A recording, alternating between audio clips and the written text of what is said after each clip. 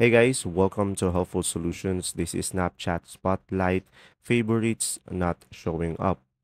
So first one is access favorites. So open Snapchat and tap your profile icon and scroll to the favorites section and tap view all to see your saved spotlights.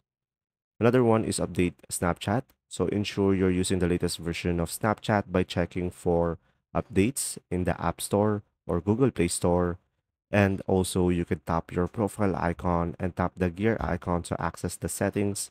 Scroll down to account actions and tap clear cache, then confirm. Now, some users have reported that turning off personalized content help restore missing favorites. So to do this, go to the settings, privacy, ads, and toggle off personalized ads. Then you should be able to fix the issue. Now, if favorites are still missing, try re-favoriting a spotlight video, and this action may refresh your favorite list. There you go. See ya.